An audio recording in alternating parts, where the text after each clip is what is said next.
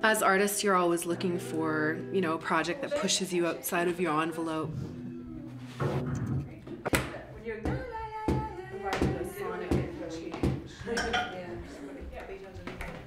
So this is called Danger, Danger.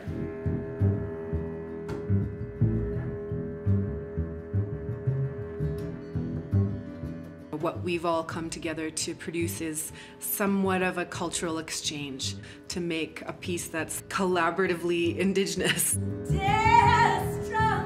So it's the first time that we've actually sat down and, played together, just the four of us. It's very rare in your career as an artist. Like, I'm a full-time musician, traveling musician, so it's very rare that you get these little windows of time to really just create and push yourself artistically and, I don't know, just learn. That's a beautiful gift.